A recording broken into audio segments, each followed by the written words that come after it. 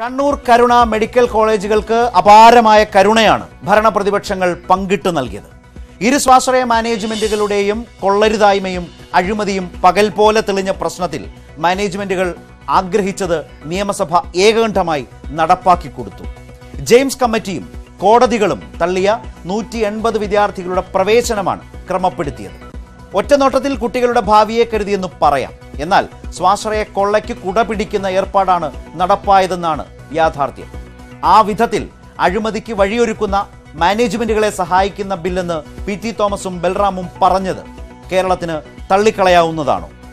ഇരുവരെയും പ്രതിപക്ഷ നേതാവ് തന്നെ നിയമസഭയിൽ പരസ്യമായി തള്ളിപ്പറഞ്ഞ് ബില്ലിനൊപ്പം ചേർന്നു നിന്നു.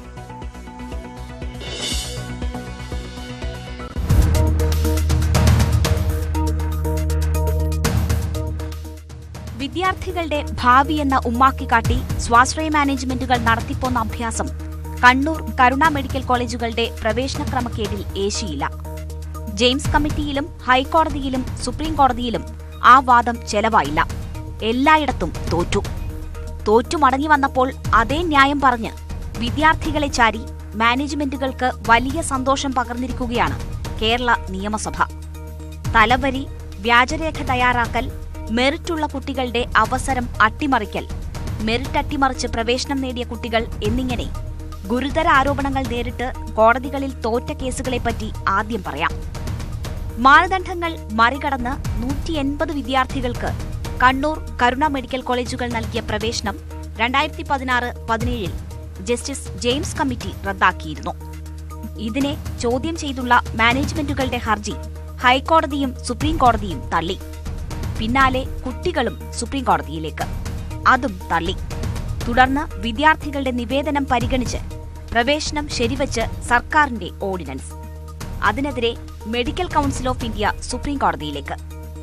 Ordinance നിയമവിരുദ്ധമാണെന്ന് medical council of India നിലപാടെടുത്തു. Vyapam പോലുള്ള അഴിമതികൾക്ക് കാരണമാകുന്ന വിജ്ഞാപനമെന്ന് സർക്കാരിന്റെ മുഖത്തു നോക്കി അവർ പറഞ്ഞു. പിന്നാലെ കോടതിയും കണക്കിന് ശകാരിച്ചു. വിട്ടുകൊടുക്കാതെ സർക്കാർ ഉശിരോടെ മുന്നോട്ട്, അതും മാനേജ്മെന്റിനേക്കാൾ താൽപര്യത്തോടെ.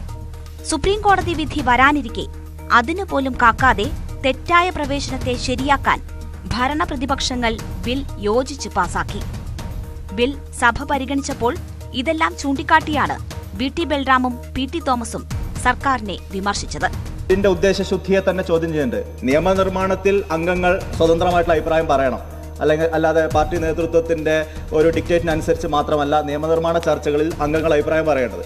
ആ നിലപാടിലും ആ അവകാശവും ആർക്കും കൈയൊഴിയാൻ സാധ്യമല്ല.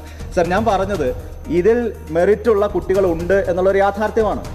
ആ മെറിറ്റുള്ള കുട്ടികളെ മറന്നുകൊണ്ടല്ല, അവരെ സംരക്ഷിക്കണം എന്നുള്ള നിലപാടിനെ അംഗീകരിക്കാതിരിക്കുന്നുമില്ല. പക്ഷേ ആ മെറിറ്റുള്ള കുട്ടികളുടെ മറവിൽ അനധികൃതമായി നിയമനം കൊടുത്ത, അഡ്മിഷൻ കൊടുത്ത കുട്ടികളുടെ പ്രവേശനം ക്രമവൽക്കരിക്കുന്നു. ആ വഴിയുള്ള വിദ്യാഭ്യാസ കച്ചവടത്തെ ക്രമവൽക്കരിക്കുന്നു എന്നുള്ളതാണ് പ്രശ്നം. ഈ നിലപാട് പരസ്യമായി തള്ളിയ പ്രതിപക്ഷ നേതാവ് ബില്ലിനെ പൂർണ്ണമായി പിന്തുണച്ചു. അവരുടെ രക്ഷകർത്താക്കളും കുട്ടികളും ഈ നിയമസഭയുടെ പുറത്ത് തന്നെ എത്രയോ ദിവസങ്ങൾ വന്ന് നമ്മളെല്ലാവരെയും കണ്ട് ഇനി ഇതില്ലെങ്കിൽ ആത്മഹത്യയെ മാർഗമുള്ളൂ എന്ന് കുട്ടികൾ ആവർത്തിച്ചും രക്ഷകർത്താക്കൾ ആവർത്തിച്ചു പറഞ്ഞ സാഹചര്യത്തിലാണ് ഇങ്ങനെയൊരു നിയമനിർമ്മാണം നടത്തേണ്ടി വന്നത്. സർ, കുട്ടികളുടെ ഭാവിയെ മാത്രം മുന്നിൽ കണ്ടുകൊണ്ടാണ് ഈ നിയമനിർമ്മാണം കൊണ്ടുവരാനുള്ള സാഹചര്യം ഉണ്ടായത്. അല്ലാണ്ട് ഇത് മാനേജ്മെന്റിനെ സഹായിക്കാനല്ല, അല്ലെങ്കിൽ നിക്ഷിപ്ത താല്പര്യക്കാരെ സംരക്ഷിക്കാനല്ല. കുട്ടികളുടെ ഭാവിയെ കരുതി മാത്രമാണ് നിയമനിർമ്മാണമെന്ന് ആരോഗ്യമന്ത്രി വിശദീകരിച്ചു. മാനേജ്മെന്റുകളിൽ നിന്ന് 3 ലക്ഷം വീതം പിഴ ഈടാക്കും. മാനേജ്മെന്റിനെ സഹായിച്ചിട്ട് ഇങ്ങനെ ഒന്ന് കൊണ്ടുവരണമെന്ന് ആഗ്രഹമില്ല. എന്നാൽ കുട്ടികളുടെ ഈ ബുദ്ധിമുട്ട് കണ്ടപ്പോൾ അനിവാര്യമായിട്ടുള്ളൊരു സാഹചര്യം ഉണ്ടാവുകയായിരുന്നു എന്നുള്ളതാണ്. അതിൻ്റെ ഭാഗമായിട്ടാണ് ഇങ്ങനെയൊരു ലെജിസ്ലേഷൻ ഉണ്ടാവുന്നത്. ഈ താല്പര്യം അനുസരിച്ച് അവരുടെ ഭാവി സംരക്ഷിക്കുന്നത് സംബന്ധിച്ചിട്ടാണ് ഇങ്ങനെയൊരു ലെജിസ്ലേഷന് തയ്യാറായിട്ടുള്ളത്. ബിൽ പാസായെങ്കിലും സുപ്രീം കോടതി സ്വീകരിക്കുന്ന നിലപാടാണ് ഇനി നിർണായകം.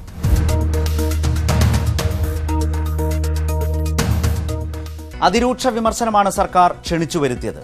ഭരണം കിട്ടിയാൽ മാറുന്നതാണോ നിലപാടുകളെന്ന് പറയേണ്ടി വരും മുഖ്യമന്ത്രിക്കും കൂട്ടർക്കും. സ്വാശ്രയ നെറികേടിൽ ഇടപെടാൻ കിട്ടിയ അവസരം തുലച്ചു എന്നു മാത്രമല്ല, സ്വാശ്രയ കൊള്ളയ്ക്കൊപ്പമാണ് സർക്കാർ എന്ന വലിയ ആക്ഷേപത്തിനും ഇടയാക്കുന്നു. കോടതി വിധി മാനിച്ച് പ്രവർത്തിക്കേണ്ട പ്രശ്നത്തിലാണ് സർക്കാർ അത്യുത്സാഹം കാട്ടുന്നത്. എന്താണ് ഈ താല്പര്യം? കുട്ടികളുടെ ഭാവി എന്നതൊന്നും ആർക്കും അത്ര ബോധ്യപ്പെട്ടിട്ടില്ല. ബൽറാം ചോദിച്ചതുപോലെ മെറിറ്റുള്ള കുട്ടികളുണ്ട് എന്ന യാഥാർത്ഥ്യം നിലനിൽക്കെ തന്നെ അതില്ലാത്തവരുടെ പ്രവേശനത്തെ ക്രമവൽക്കരിച്ചു കൊടുക്കുന്നത് എങ്ങനെ എന്ന ചോദ്യം, കോടതികൾ തള്ളിയ കേസിൽ ഈ രൂപത്തിലേക്ക് അഴിമതിക്കും മാനേജ്മെന്റുകളുടെ താല്പര്യത്തിനും എങ്ങനെ നിന്നുകൊടുക്കുന്നു എന്ന ചോദ്യങ്ങൾക്ക് ഉത്തരം പറയാതെ എല്ലാവർക്കും ഒത്തുചേർന്ന് പ്രതിപക്ഷ നേതാവ് അടക്കം സർക്കാർ ബിൽ അവതരിപ്പിക്കും പോലെ നിലപാടെടുത്ത് നടപടിയാക്കാവുന്നതാണോ എന്ന ചോദ്യമുണ്ട്. ആ നിലയിൽ ഇപ്പോൾ പറയുന്നതൊന്നും ആർക്കും അത്ര ബോധ്യപ്പെടുന്ന കാര്യങ്ങളല്ല സർക്കാരിന്റെ ഭാഗത്തു നിന്നും പ്രതിപക്ഷത്തിന്റെ ഭാഗത്തു നിന്നും വരുന്നത്. അഴിമതിയുണ്ടോ എന്ന് പരിശോധിക്കേണ്ട പ്രതിപക്ഷവും സർക്കാരിനൊപ്പമാണ്. അവരെ കുറ്റപ്പെടുത്തുന്നില്ല. എല്ലാ കാലവും അവർ അങ്ങനെ തന്നെയാണ്. മാറ്റം വന്നവരെ കുറിച്ചാണല്ലോ ചിന്തിക്കേണ്ടത്. SFI DYFI നേതാക്കൾ മൗനവ്രതത്തിലാണ്. ഉമ്മൻചാണ്ടി ഇതേ കാരണം പറഞ്ഞ് ഇതുപോലെ ഒരു നിയമം കൊണ്ടുവന്നാൽ കേരളം കത്തിയേനെ.